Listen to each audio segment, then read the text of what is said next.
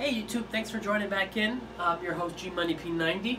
Well, I had some unfinished projects around the house and I figured, you know what?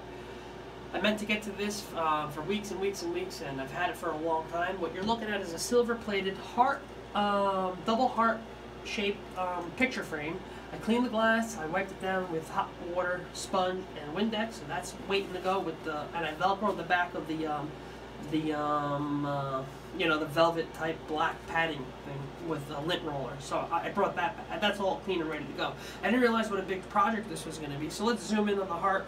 And this was like yellow and black when I started it.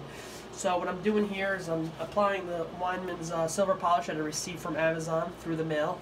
And I finally received it, and I'm trying to brighten this up. As you can see, all the rags I've been through already, so it's really tarnished. So I'm going to show you here with a clean white rag, alright, and I'm going to show you how much more I have to go on it. So anyway, this is a vintage picture frame because it had my mom's and my mother's and my uncle's photos in there, back in the 60s, I want to say. I'm guessing late 60s, early 70s.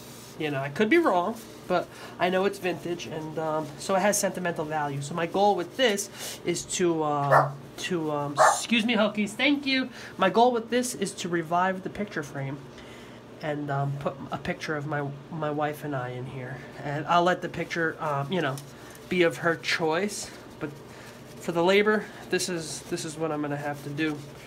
And I'm happy because I'm actually enjoying polishing the silver plate.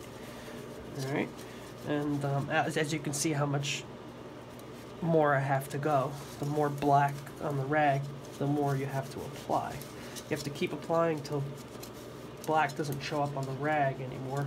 I remember because I had silver chains. Me and my brothers had silver chains when we were teenagers, and yeah. And I remember you'd keep wiping it until the black was no more. Alright, so folks, tune back in for a results video. So I'll give you a close-up on the corners and everything.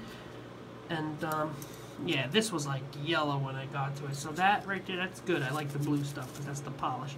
You keep applying and applying it. So you know what to do? I'll throw it in better lighting, and I'll show you a results video on this here picture frame that I'm working on. Thanks for watching, YouTube, and I'll see you on the next one.